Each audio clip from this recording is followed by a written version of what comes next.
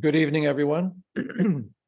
My name is Paul Rozier. I am the director of the Albert LePage Center for History and the Public Interest and a member of the Villanova History Department faculty. Welcome to this special event in the center's year-long series, Cities in Historical Perspective. A special welcome to our distinguished guests, Inga Saffron and Bob Weinberg, who will talk about the history of the Ukrainian port city, Odesa. Before we begin, I first want to acknowledge the vision and support of Albert LePage, whose generosity allowed us to establish the LePage Center in 2017. And I want to thank Kevin Fox and Alvin Wong for helping to organize tonight's event.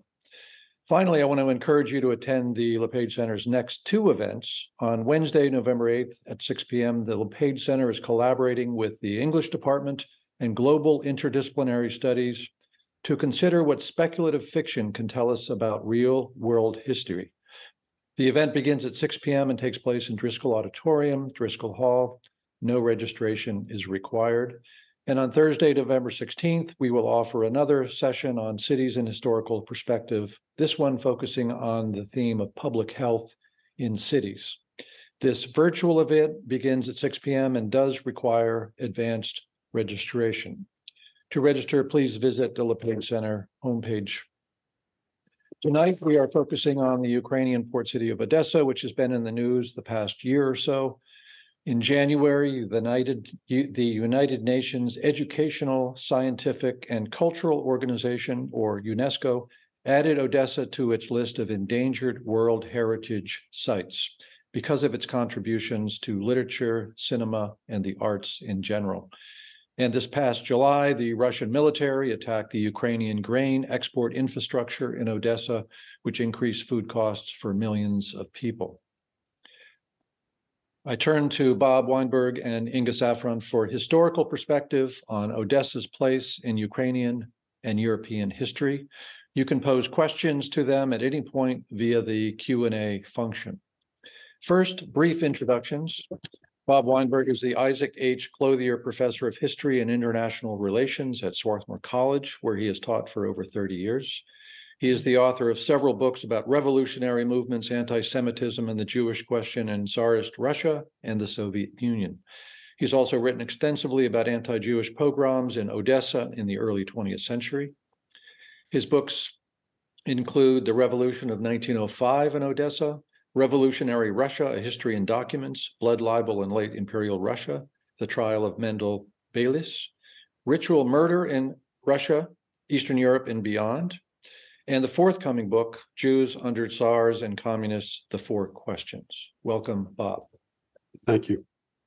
Inga Saffron is the architecture critic for the Philadelphia Inquirer. For more than 20 years, she has been a forceful advocate for meaningful design, accessible public spaces and transit, affordable housing, historic preservation, and policies that make our cities more livable and climate resilient. Her work has been recognized with a 2014 Pulitzer Prize for Criticism, the 2018 Vincent Scully Prize from the National Building Museum, a 2012 Loeb Fellowship from Harvard's Graduate School of Design, and a 2023 Guggenheim Fellowship. She previously served as a foreign correspondent in Eastern Europe and the former Soviet Union. In the 1990s, she covered wars in Yugoslavia and Russia, where she witnessed the destruction of Sarajevo and Grozny. She has published two books, Becoming Philadelphia, How an Old American City Made Itself New Again, and Caviar, The Strange History and Uncertain Future of the World's Most Coveted Delicacy. She's also currently working on a social and architectural history of the American newspaper building, tentatively titled Hold the Presses, How Newspaper Buildings Shaped the American City. And I'll note that Inga has served on the LePage Center Advisory Council since its founding in 2017. Welcome, Inga, and thank you both for joining us this evening. My pleasure. Thank you, Paul. I hope it's not too confusing. I'm just going to deal with the Eastern European and Russian part of my past tonight. Well, it's nice to be here with you, Bob, talking about Odesa. There are certain cities that exist in our imaginations as much as they do in real life, and I think Odesa is one of those places. And because so much of what we know about Odesa is filtered through literature and film. It's easy to think of the city fixed in the past, in the crowded alleys and nightclubs of Isaac Babel's early 20th century short stories, or amid the monumental architecture of Sergei Eisenstein's Soviet-era film, Battleship Potemkin. But now Putin's assault on Ukraine has forced us to see Odessa as, in a more modern context, I think, as a 21st century war zone, a besieged port, a crucial storehouse for the world's food supply. And I was thinking that Odessa is really the perfect retort to Putin's throwback views of ethnic identity and warfare. Well, Putin keeps insisting there's no independent Ukrainian identity, that the nation of Ukraine is merely a chunk of Russia that went astray. Odessa has long understood what it means to have overlapping identities. Odessa has always been on the edge of some empire, absorbing something from all of them. And the mix of influences is what makes it the essence of a modern city. There may be no better place in the Ukraine for understanding the causes and complexities of the current war. To give you a sense of the city's multi-ethnic character, I thought I'd read a passage from Babel's essay, The Aroma of Odessa, which was written during or just after the First World War. Ruined people have flocked to our town, Babel wrote. Strange Jews who are foreign to us, refugees from Latvia and Poland. Serbs and Romanians have come, but nobody who loves Odessa can say a word against these Romanians. They brought life back to Odessa. They remind us of the days when the streets were full of trade, when we had Greeks trading coffee and spices, German sausage makers, French book peddlers, Englishmen in the steamship offices. The Romanians have opened restaurants, play music with cymbals, fill taverns with their fast foreign speech. They have sent us handsome officers with yellow boots and tall, elegant women with red lips. These people fit the style of our town. So, Bob, let's begin at the beginning. The ancient Greeks, Turks, Tatars, Romanians, they all had trading posts on the site of modern Odessa, which sits on the upper shore of the Black Sea, sort of due north of Istanbul. Yet there was no real city there till 1792. What's the story behind that? It was part of the Ottoman Empire, and it was since Middle Ages, a fishing village. There was a fortress nearby, and it's not until Catherine the Great was able to force the Ottoman Empire to cede this part of the northern Black Sea coast to the Russian Empire, and she decided that it would be a perfect place to build a city. And they devoted enormous resources to constructing a new city that became Odessa. And so it's a city that starts with very few people in the 1790s, and by World War I, there's over 600,000, which made it the fourth largest city in the Russian Empire after Petersburg, Moscow, and Warsaw. And its growth is meteoric, and it really becomes a center of a new way of, I would say, maybe a new way of life in the Russian Empire, given its willingness and ability to attract people from all over the world and from within the Russian Empire who wanted new starts and new opportunities.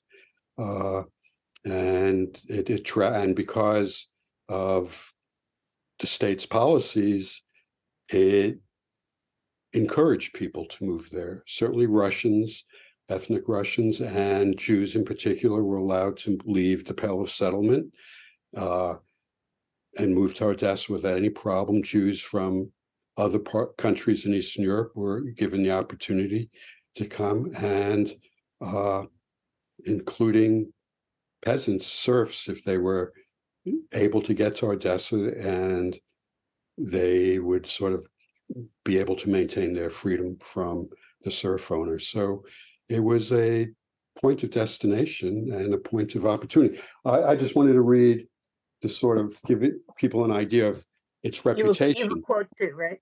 Yeah, this is from the autobiography of Sholem Aleichem, who is this fabulous writer in Yiddish of short stories.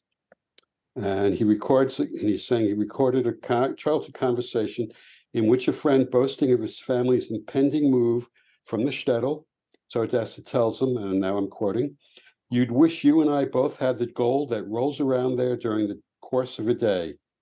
When Aleichem asks the friend what his father will do there, the friend responds, "My father will have granaries full of wheat. My father will have an office with clerks and money. Money will flow into our pockets by the sackful." Odessa, are you kidding? It's seen as a El Dorado, where the streets are going to be paved with gold. And that was a far cry from what it really was like. But certainly people who wanted to make a living in commerce, especially the trade in wheat, some of them became very wealthy. Yeah.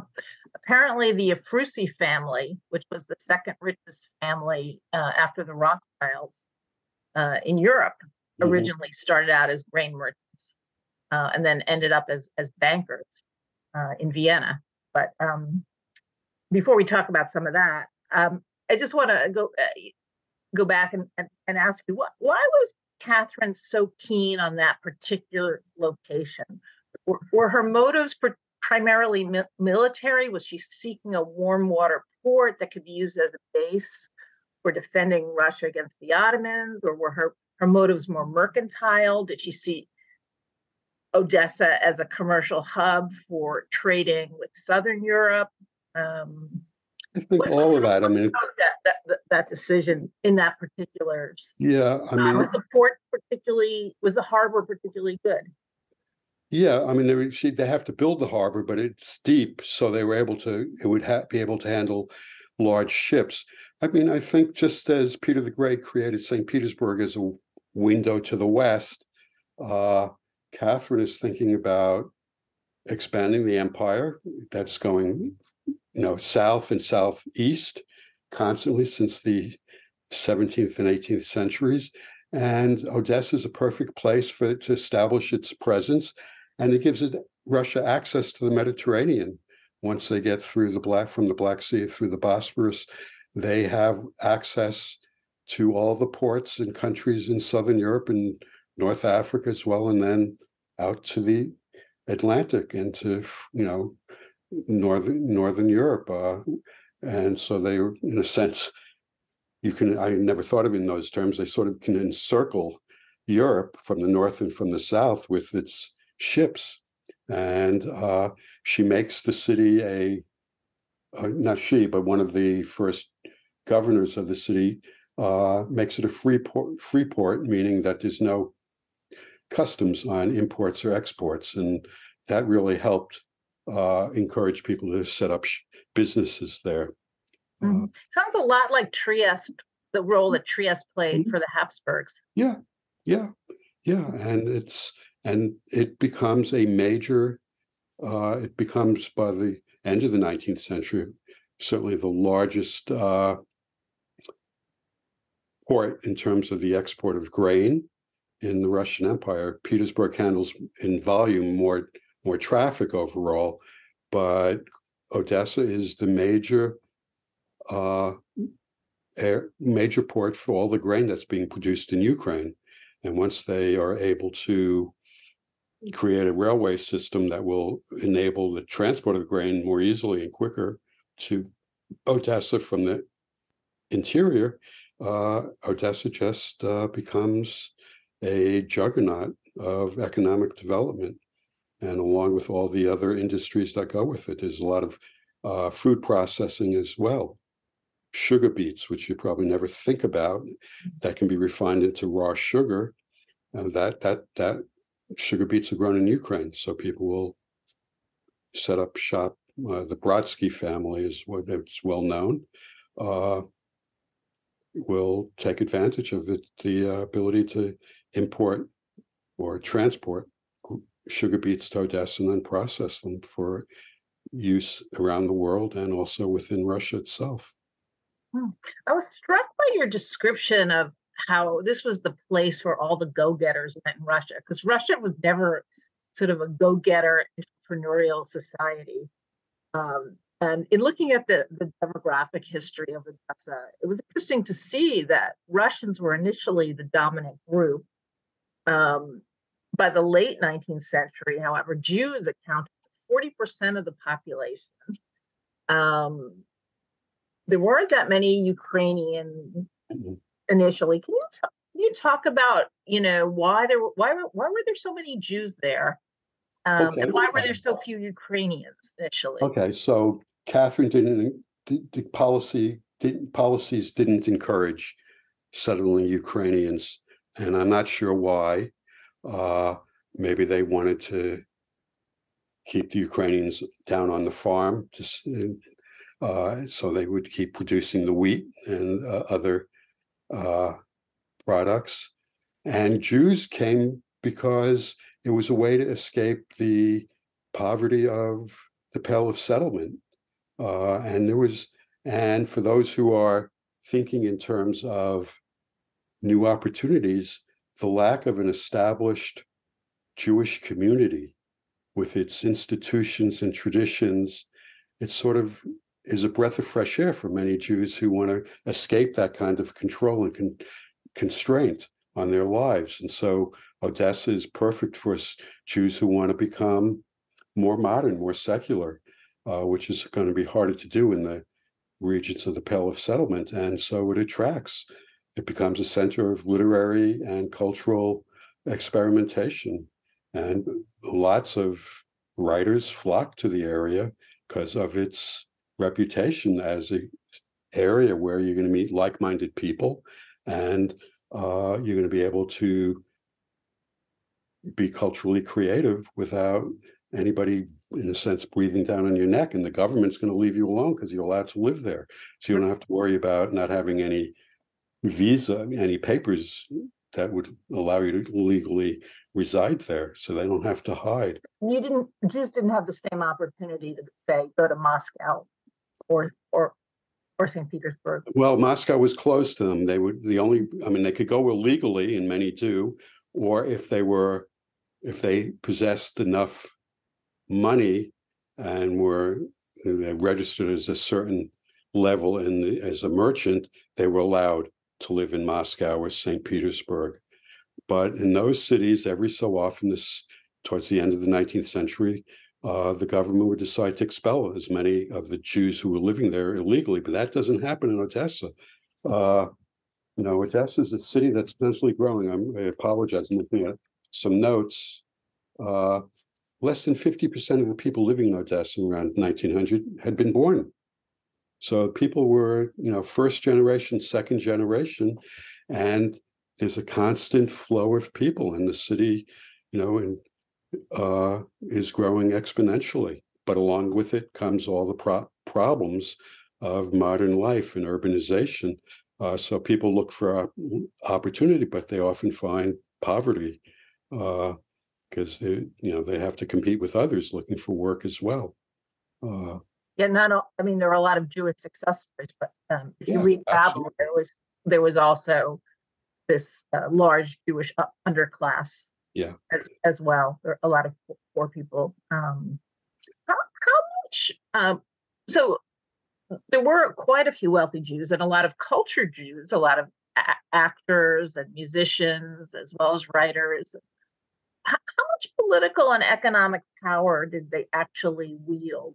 Well, there's the image that the Jews controlled the city, and a lot of the wealth, certainly in the export and the grain trade and so on, is in the hands of Jews. But that doesn't get translated into political power because the political power is going to reside with the Russians, who control municipal government and Tsarist officials. So the Jews are never able to translate that economic power into any real political clout because they're just not allowed to. I think their representation on the city council will be limited, restricted. And it's curious. So even though Odessa is seen as a very free, liberal city, the mayors, and they're not really called mayors at the time, but let's refer to them as mayors, certainly after 1905, are arch reactionaries who are not very fond of Jews and are blaming Jews for all the ills besetting Russia at the time. So they're going to limit any real power that the Jews could exercise in the political arena. And, so Jews are limited to the economic realm. And maybe within the Jewish community itself, wealthy Jews are the leaders of the community, but that doesn't get translated into the city, a real power in the administration of the city. And in fact, there were a series of really terrible pogroms, right? And Babel again describes them in really vivid detail.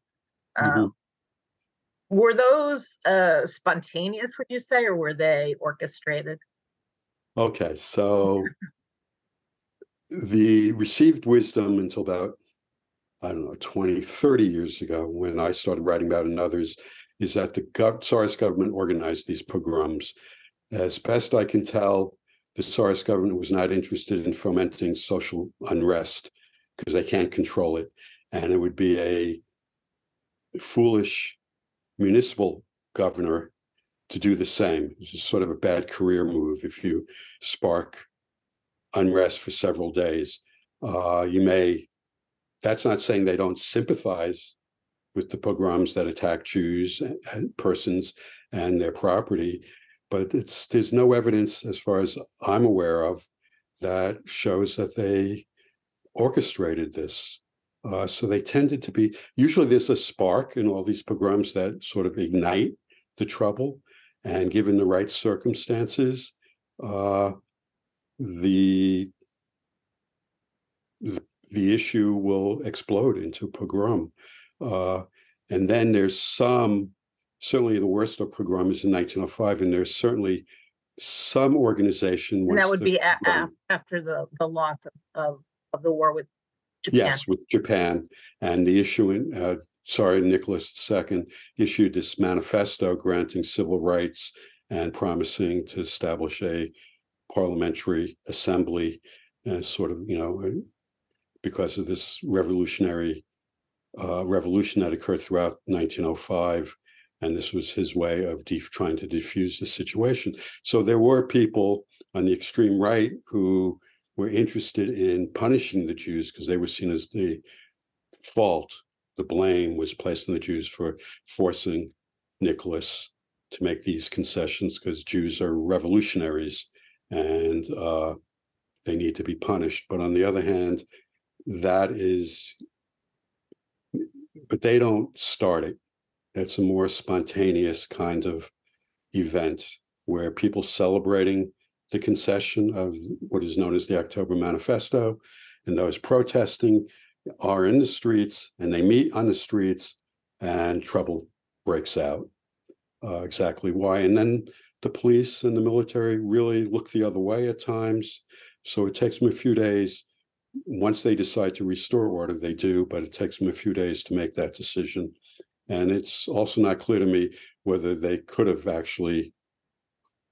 police were able to actually control the mobs, because they were also understaffed, undertrained, under-resourced, and so on, and in many sense, sympathetic to what the pogromists were doing towards the Jews.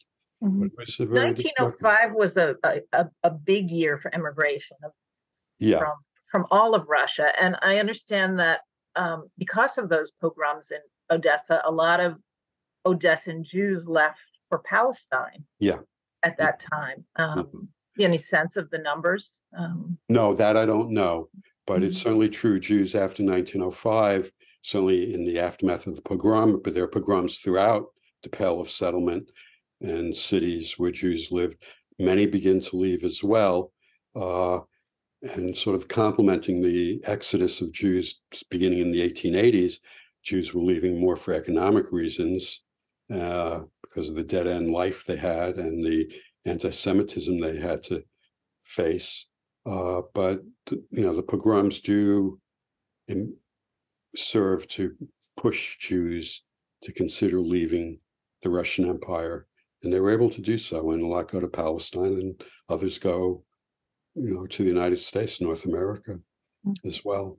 Yeah, was Odessa an outlier in its diversity, or are there other parts of Ukraine that were similarly mixed? It's an outlier. It's an outlier to have a city that's, if you count Russians, Ukrainians, and other Slavic peoples, to be 60% of the population of a city or a town.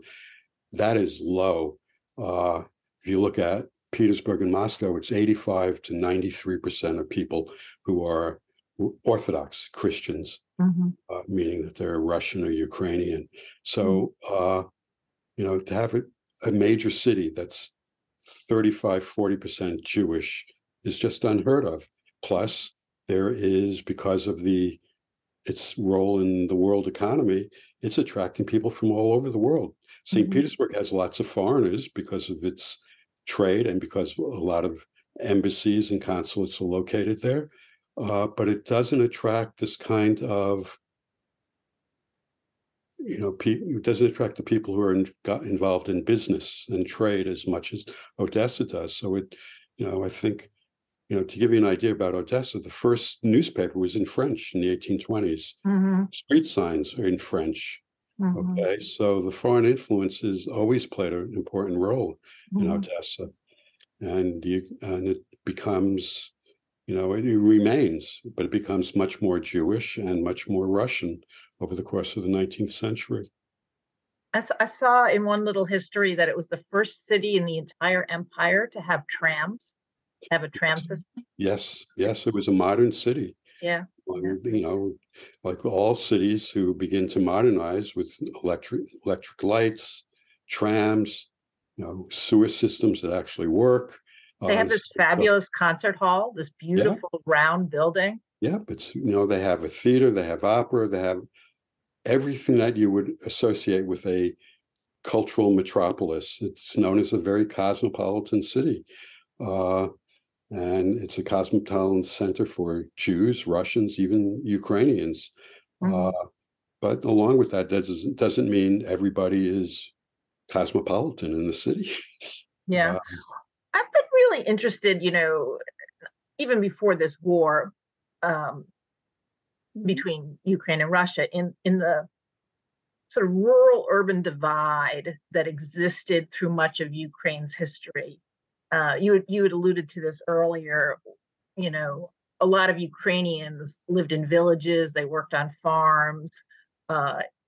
It wasn't early on an urban population. Of course, that began to change, and I saw by the 1940s they were the dominant ethnic group in Odessa. But can you talk about that divide historically in Ukraine and how it plays into this war going on now, in which Russia claims Ukraine as a Russian place?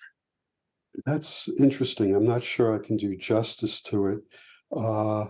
I do think there's always been a divide in the Russian history, certainly at the beginning of the 19th century and continuing to the 20th, between the vast interior, the hinterland as it's called, that is agrarian and rural, and the pockets of modernity that are in the cities. So, to give you an example, tended to have bigger Russian population. Yeah, the Russians would be in the Ukrainian cities. Yeah, but to give you an idea of sort of this rural-urban nexus, beginning in the 1930s, for example, and I'm talking about the Soviet Union in general, once people begin to leave the countryside for work in factories that are cropping up, and because of the 5-year plans and rapid industrialization, trying to escape famine in the countryside, these people come and they actually, in a sense, ruralize these cities. Within a generation or two, these people will become more urban, or their children will be. But if you have several million peasants moving to a city with no previous exposure to urban life, they bring their traditions, their habits with them. I just said this in class the other day. Most peasant families want, you have chickens, so you have eggs, right? What happens when you move to a city and you're in an apartment building? Where do you keep the chickens? On the Right? terrace. Not in the courtyard, you bring them into the apartment. So, that's not modern urban life. That's going to change, but these people have never seen a tram. They don't know what a sidewalk is. They certainly don't know what a street light is, or a traffic light. So they have to get adjusted as well. And I imagine this, that's all changed by the time we get into the mid 20th century. But historically, there's a big divide between urban, educated for the most part, Russia, Odessa, Ukraine, and everybody else, and that sort of provides the underbelly to this what I call a veneer of high culture and modernity that exists in many of these cities.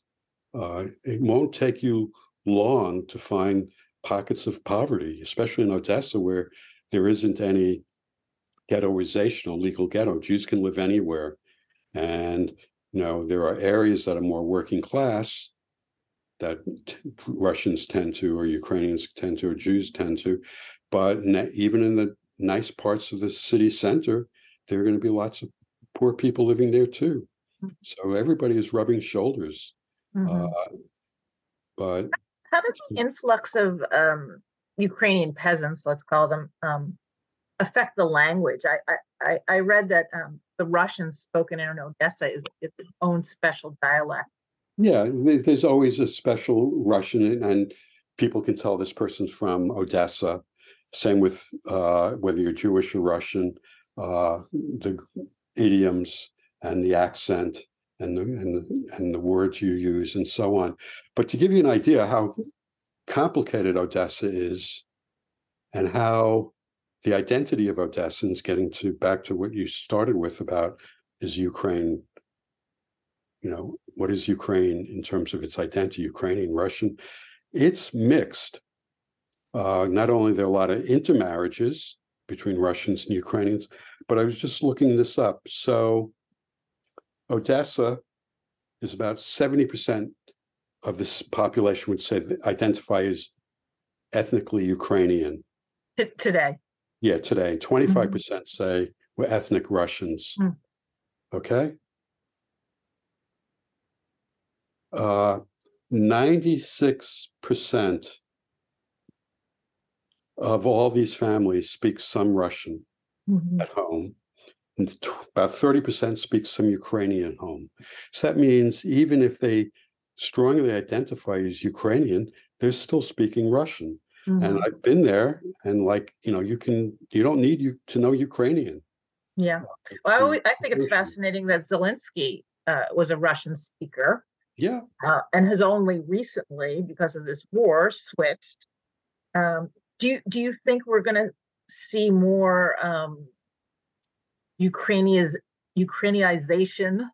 I think so. Of language and some cultural traditions. Yeah, it depends how the war ends, but I imagine if Ukraine is able to win the war, people who are ethnically Russian may feel, well, maybe encouraged to leave. I don't know if they're going to be forced out, but so many families are mixes, and they don't think in these terms. They may say, oh, well, I'm Russian, I'm Ukrainian, but I do think there's efforts to, under Soviet power, you had to learn Russian. You attend a school in Ukrainian, but you also had to learn Russian. And Zelensky obviously grew up and never bothered to learn Ukrainian. The languages are similar, but they're not identical.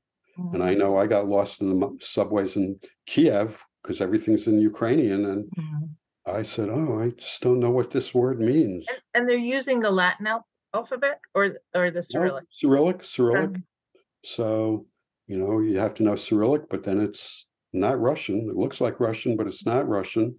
And the vocabulary is different. mhm. So, to say Ukraine is Russian, Ukrainian, certainly not Jewish anymore, because the Jews were killed during World War II. And those who returned after the war have emigrated for the most part, or they moved elsewhere in the empire. But it's a complicated identity. And I think you'd be hard pressed to say it's Ukrainian or Russian. Uh, Historically, it's been more Russian, as we've discussed, but there's also since the 1930s, a strong Ukrainian presence in the city. But Ukrainians are still not, they're the majority of the people, but not 90%. You still have a lot of Russians living there. And, I was just talking to a friend who's grew up in Kiev, moved to Israel, now lives in Philadelphia, Jewish, and speaks perfect Russian, knows Ukrainian, but never really spoke it that much. And she said when the war began, she began to think of herself as Ukrainian. Before, she was Jewish or Russian. She never thought that there was Ukrainian as Mhm. part of identity, but now she has this civic identity. And try as much Putin wants, he can't tell people how to identify. Mhm. Mhm. If they want to identify as Ukrainian, they're going to identify as Mhm. Ukrainian and not Yeah, Russian. I'm sure this war has definitely accelerated that. It's I backfired in that regard. I mean, Yeah. we just didn't understand. He's just interested in restoring the empire, and Mhm. he comes up with the explanations that historians have told him. Yeah.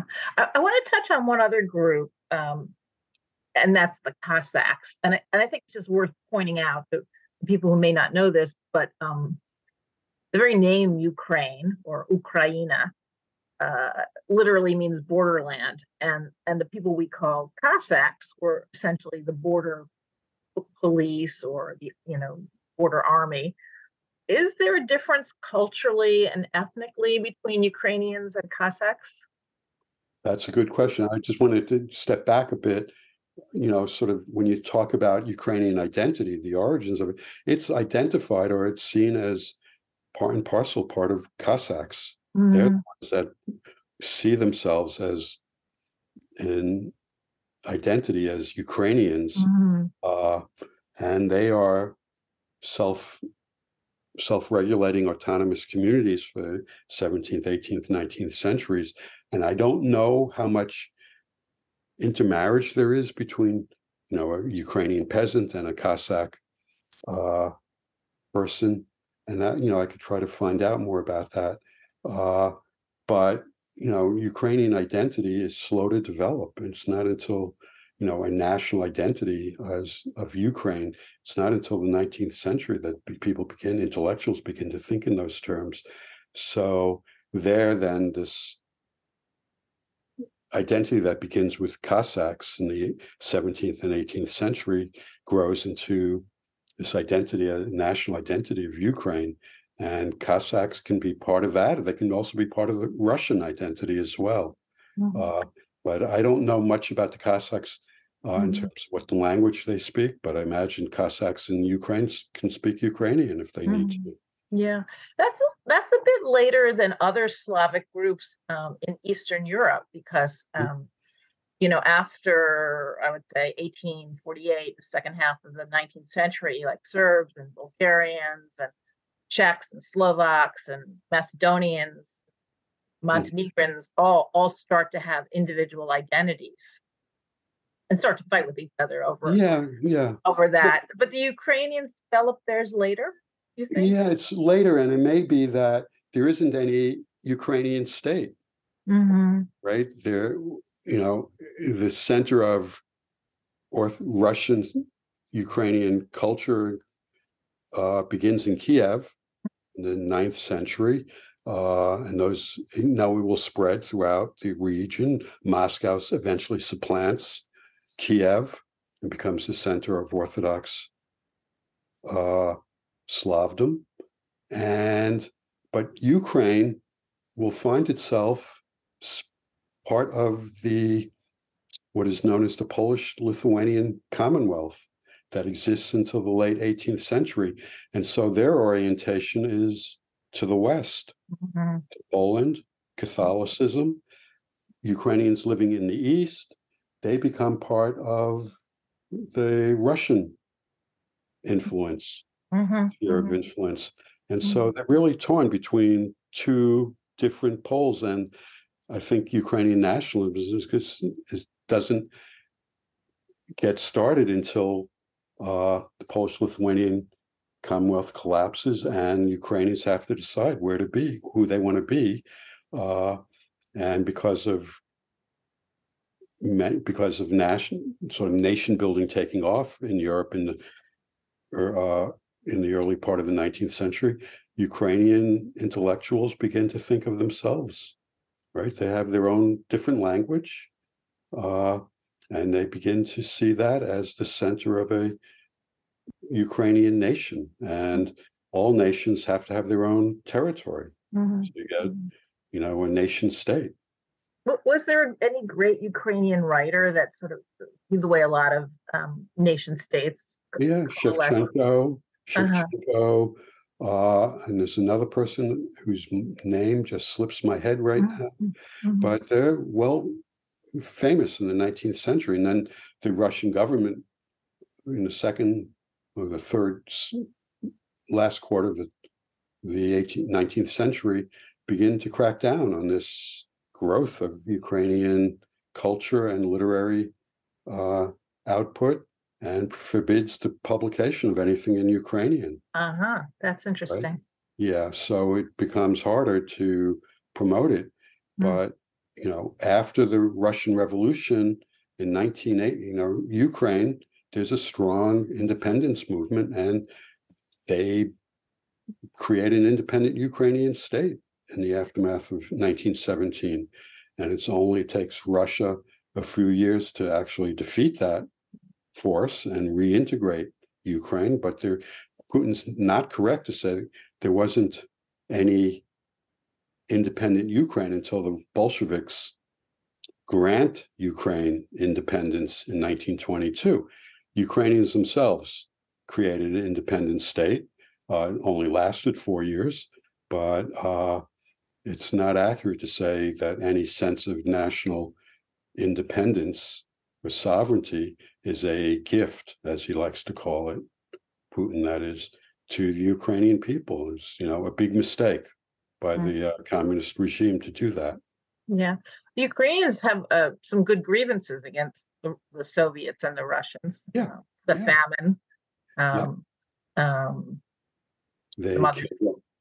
They certainly, the intellectual cultural elite of the 1930s are purged. Ukraine is, on the other hand, Soviet nationality policy guaranteed all national minorities a sense of cultural autonomy, so long as it's socialist and communist. They follow the guidelines set by the Kremlin. But, there is a awareness that you are Ukrainian or you are Jewish or Armenian because it's on your internal passport, right? So you get designated your nationality, and so it's not a surprise that people stop thinking about it because they, why am I Ukrainian? I live in a territory that's demarcated as Ukraine historically, but it also gives people a sense that they are having that kind of a designation means that we must be different from other people in the Soviet Union. And it never dies. I mean, that's why the Soviet Union just falls apart beginning in the late 80s, because all these national minorities want independence. We've talked a bit about Odesa in the Ukrainian imagination. How does it figure in the Russian imagination? I know it was like one of the great summer vacation spots along with the Crimea. Yeah. And Russians love beaches. Yeah. Yeah, they see it sort of as a Russian city, given the Mhm. fact that Russians had always lived there and were the dominant group of people, and that there's a vibrant Russian cultural and literary world that is centered in Odessa. So it's hard for them to think of the city as not Russian. Mhm. And now, if there are no Jews living there, then the Jewish aspect of Odessa's identity is gone, and Ukrainian identity is much smaller and submerged. Ukrainian cultural and national awakenings, it's stronger in Kiev and Kharkiv than it is in Odessa, Mm, mm, which is a newer city and doesn't attract as many Ukrainians. So, I think it was last year sometime, the Odessa municipal government took down this statue of Catherine the Great that's mm, been there for a long time, because they feel that Russia's colonized mhm. Odessa. And that doesn't sit well with Putin, because No, I they're can denying imagine. the Russian heritage of the city, and it certainly is, right? Uh, what's growing is this. It could be a Ukrainian identity that is bilingual, if you will. Uh, right? You can be Ukrainian and probably still speak Russian, and Mhm, no one will mhm, think twice about it, because mhm. it can be seen as a more of a civic identity rather than an ethnic identity.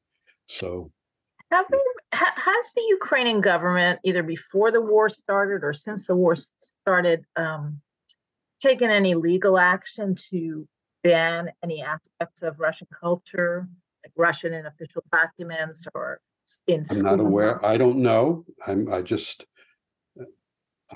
haven't read anything about that, although I haven't really been following what's going on in Odessa since 1991. Uh, right? But from what I can tell, certainly children are going to school learning Ukrainian, but they're also learning Russian, and they're also learning to speak Russian at home with their Mhm, families. So, but they never banned Russian as a language. I mean, it's really a bilingual city. Uh, mhm, mhm, mhm, and, I don't think, unlike some of the Baltic countries that were forcing Russians to learn Latvian if they wanted to become citizens, I don't mhm, think that happened in Ukraine. mhm, mhm. Yeah. Um, I covered the war in Yugoslavia when Yugoslavia broke up, and a lot of the grievances originated with what was taught in the schools. Whose Sure. history was emphasized, whose language was emphasized, Yeah. or the official government documents in multiple languages. hmm And that's really hard because everyone, people from different groups have entirely different views of Yeah. It's a local political history, tool, and it's a political tool in all countries, as we know.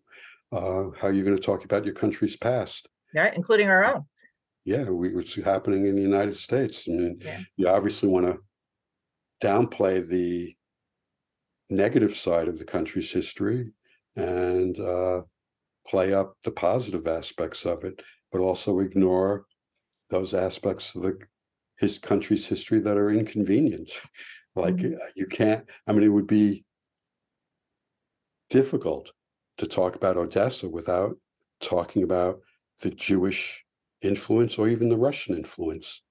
Maybe not so much since 1945, but if you're talking about Odessa's history from the beginning to the 1920s, 1930s, you can't ignore the presence of all these other people, as well as the Greeks and Mhm. Armenians and Turks and French and Italians. And Romanians.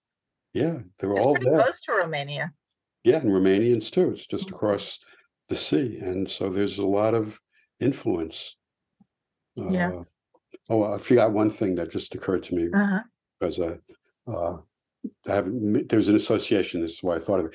Pushkin was exiled. He lived in Odessa for a year or two in the 1820s. So that's another weapon in Mm, Putin's arsenal to say, oh, this is really, if Pushkin lived in Odessa, then mhm, clearly a mhm, Russian city, because mhm. you don't get any. better than Pushkin when it comes to the Russian language. So Right. Yeah, it is. There's no doubt that there's historical and cultural overlap. yeah, yeah. Since the war began, it's been increasingly seen as part of a larger global narrative, a battle between Western-style democracy and autocracy. How democratic was Ukraine before the war, and how much do you think the desire to be part of the club of Western nations is driving the Ukrainians in this war? Well, okay, so I think clearly Ukraine was looking to the West. And they don't want to be part of the Russian orbit of influence. And so the idea that Ukraine could join NATO or the EU just is too dangerous. The prospect is too frightening for someone like Putin, who, we can have NATO on our doorsteps, right? And, this is a Slavic country that's, and always been part of the Russian Empire, and we can't lose it to the West. And but even within Ukraine, there were two different orientations after 2000. Some people are really oriented to the West; others were more oriented to Russia. And you have the Maidan protests of a decade ago that sort of underscored this. People, where are you going to look for your support, whether it's Moscow or it's going to be Western Europe, NATO, or You think that was driven by a desire to share in the prosperity of Western nations, or was it driven by a desire to have sort of open, transparent? That I can't answer definitively. I do think it may have been. There's more opportunity by looking west, right? The Baltic countries, when they become independent after 91, they're not thinking, oh, we should really tie ourselves to Russia, the remnants of the Soviet Union. We're going to look to Finland or Germany. And they had a lot of grievances too. Yeah, and they have, right? So, but they're, and the leaders, and I can't remember his name, who gets deposed in 2014, if I'm not mistaken, after Maidan. For reasons he looks to Russia because they promised him a lot, probably, in terms of personal power and economic support. And I don't know enough about his personal ideas to know why he favored Russia rather than continuing looking to the West. But I think it's a combination that, who do I want to take orders from, Putin or the EU? No contest. Us, it's not a question, right? Yeah. Although Russia was prospering. Yeah, but it's still, you have to deal with making a lot of progress economically. Yeah, but you still have to deal with Russia that's making it clear that we want to dominate you. And the EU is not going to impose itself in the same way as Russia will, right? And Russia's just going to encourage corruption. So the prime minister who's deposed, it's his hands in the till constantly. So Ukraine had all these resources that the oligarchs just took, and the leadership took. So it was a very corrupt society, and it may still be, and I imagine it still is, but the war is sort of unifying the country, I presume, around the threat of Russia. Right. The war has been at a kind of stalemate now for several months, and it seems like it's getting harder for the Biden administration and for European leaders to maintain a high level of military support for Ukraine. We're seeing that in the vote in Congress, and attentions being diverted to Israel and Gaza. I know you're not a foreign policy specialist, but how do you think it's going to go? How do you see it playing out? Well, I think Ukraine probably needs more advanced weaponry. and NATO or or countries on their own, and the United States will have to decide what can we give Ukraine to help fend off the Russians. On the other hand, there seems to be a decreasing desire to keep pumping money into Ukraine by many in Congress. And now with the war in Gaza, there's more money that has to be spent if they're going to live up to its commitments. And, if the war spreads throughout the Middle East, then, that's going to divert attention away from Ukraine. But the Russian army has just been shown to be useless since the Although war. they are regrouping a bit and They're regrouping a bit, but, they're still, as they held on to their territory that they seized, but they couldn't do any more. And they certainly are good at bombing. We've seen that in Ukraine. We've seen it in Syria. They're very good at waging war from the air, but they're not able to actually win the war that way. I've been struck by how old-fashioned the tactics have been. It's like they're still fighting World War II. Like the way they rolled tanks in the beginning. Columns of tanks. I mean, didn't they know that all these tanks that sort of run out of gas? Right, 20 miles of them, and they're not going anywhere. They just sat there. Had Ukraine been armed well, they would have destroyed all the tanks, right? And that's partly because the military was corrupt. So the resources that should have gone into modernizing the forces went into people's pockets. Or, they delivered 10 of the tanks they were supposed to and not 50 of them. Because that's how the Russian economy works. And they were shown to be, at least the infantry and the ground forces, to be, a laughing matter, a joke. So I just want to ask you one other thing, and then we'll open it to questions. So we're in this kind of stalemate where the Russians have this sort of kind of eastern scythe of land known as the Donbass, which is heavily industrial, and it was where a lot of wealth was. If that ends up being the new border, the new Ukraine, what are the economic prospects for Odesa and Ukraine if there's this shrunken place? I mean, they still have a lot of wheat in the West, I understand. Yeah, but they're going to lose an industrial center and resources, coal and so on, and the industrial infrastructure that's there. So it will hurt the economy of Ukraine. So it's hard to predict exactly what the economic consequences will be, but it may be also that the infrastructure is so destroyed after the war that it may be hard for Russia to rebuild it, although I think they can. If they wanted to devote the resources to it, they could certainly modernize it. And that just brings up one little point. These areas of Donetsk, Lugansk, or Luhansk, they weren't really Russian until some British industrialists set up factories and mines there in the late 19th century. So to claim that they're historically Russian is just another figment of Putin's history book. Right, that's interesting. And then the Soviets must have continued that industrial expansion.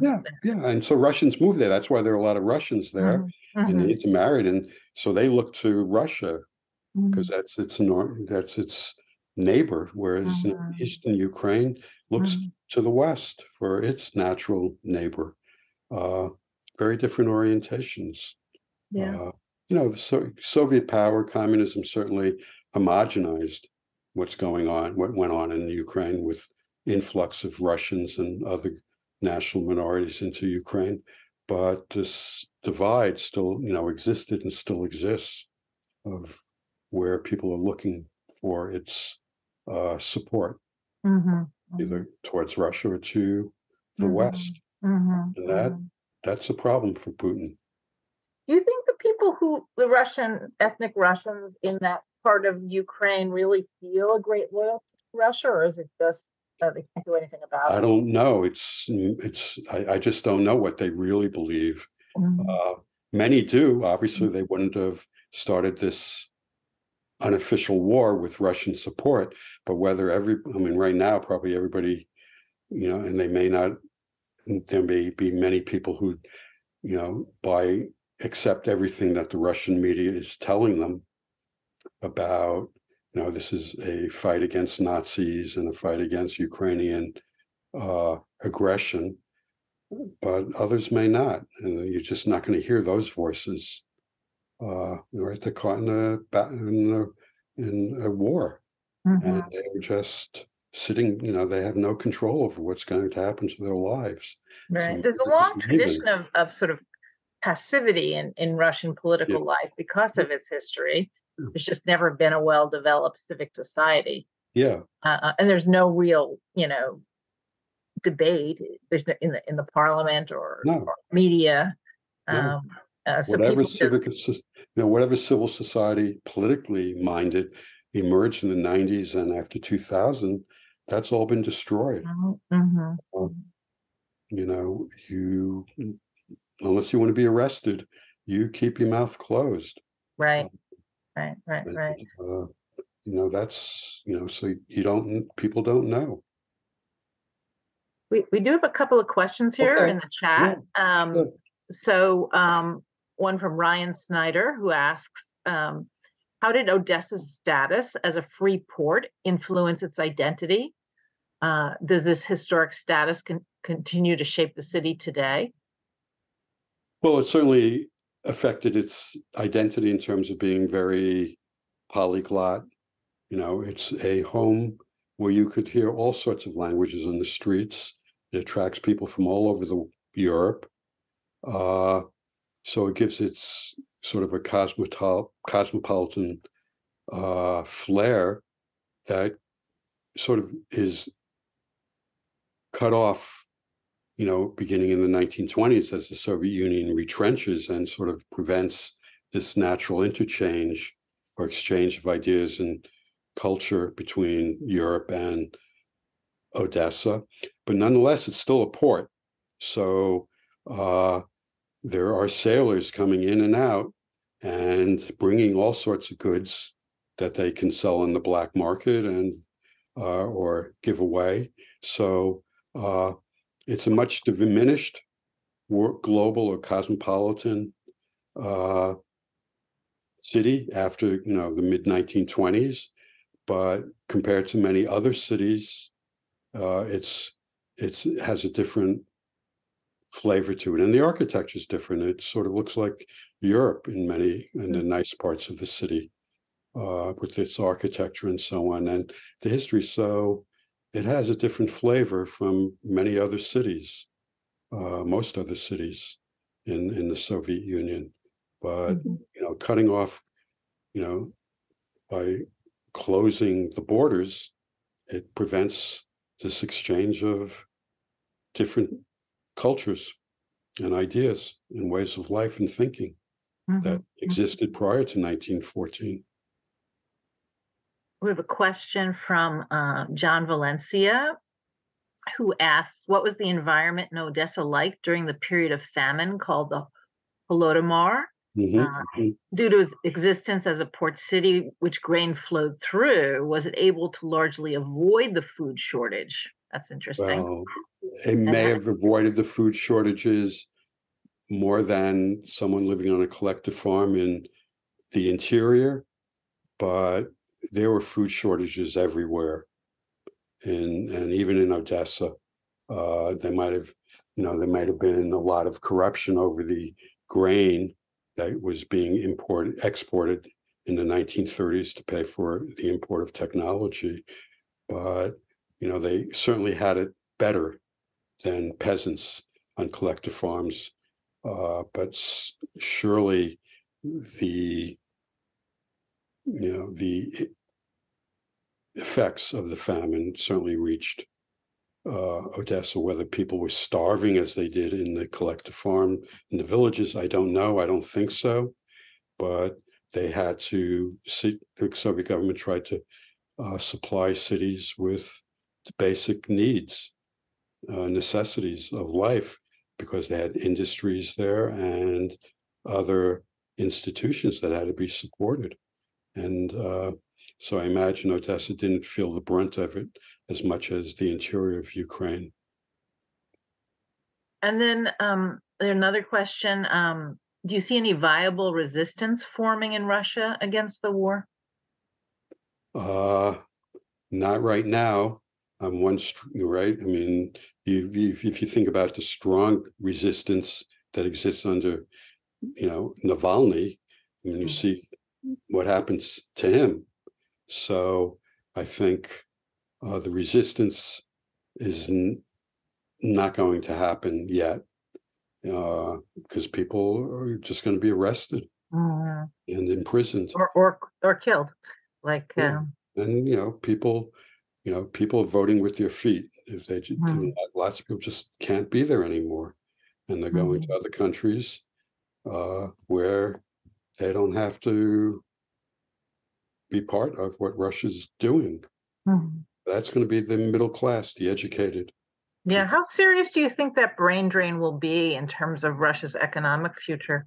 I think it's pretty serious. People may return to Russia, but it's probably pretty serious. But on the other hand, there are still plenty of people who are quite competent, obviously, to do all that technological work. I mean, the computer work that needs to be done. So it's hard to say. I don't know, the numbers of how many people have left, but now, when I'm if I'm in touch with an organization, these are Russians living in Armenia, Georgia, Turkey, Poland, doing all the work that they would normally do, or the Baltics, right? There was sort of an alternative political newspaper, Medusa, and it's now headquartered in Latvia. They picked up and left, so they wouldn't get arrested. It's clear.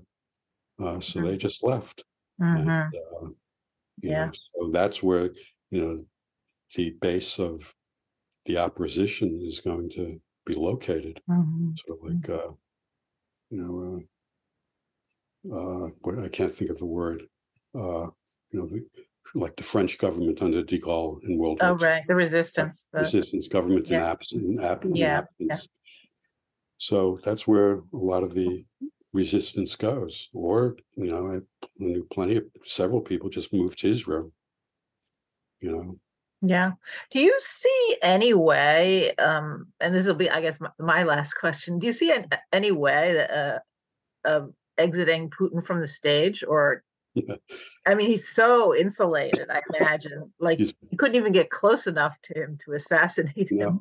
I thought maybe 2 years ago, I thought maybe they'll just, the oligarchs will just say, this is too much, right? He's destroying our money. It's hurting the country. But that just hasn't happened. Yeah. And look what happened to Prigozhin. He clearly is well protected. And, one could only hope, he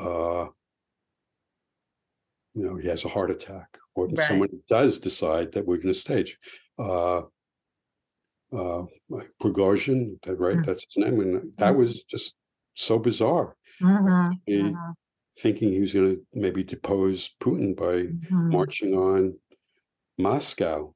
It surprised me it took them that long to put it down and to kill the guy. But so he may have, it's not clear. We don't know who's really, how much control does he have. But so long as the military or his close guards stay loyal, right? Rumors have it, he's got all these doubles, and nobody knows where he is and when he leaves, and which limousine to follow. So he's, keeps a low profile. And of course, what follows him, if he were somehow deposed, what follows him could be worse. Could be, but there's no, I would just assume the system's going to implode because he's the one that's holding it together. Right? There's going to be all these people they're just interested in money. So if there's more money to be had, they're going to fight each other. Right, And it's not clear if there's anybody that could restore a sense of order to the way to the political system. I'm not I'm far from an expert, and I certainly don't follow this. I just don't know. But it'd be interesting to see what happens. Yeah.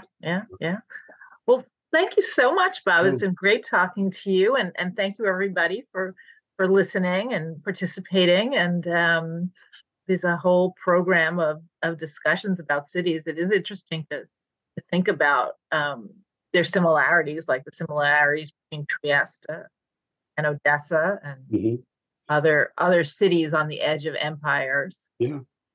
Port cities are special. Right. They share a lot of common characteristics where they're located. And a lot of it has to do that they're sort of connected to the rest of the world much more easily than a city in the interior of a country.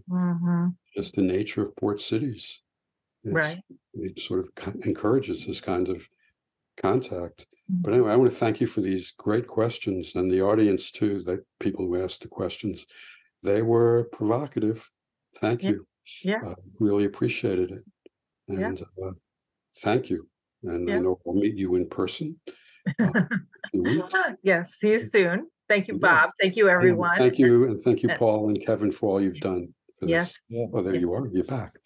Anyway, thank you. I just wanted to jump on and thank you both for joining us tonight. A really terrific conversation, just hearing about all the various dimensions of Ukraine and Odessa was filled in a lot of gaps for me.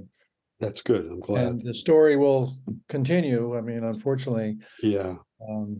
It's really unfortunate because Odessa, I mean, so long as, Odessa gets bombed or destroyed more, I mean, it's going to be a tragedy.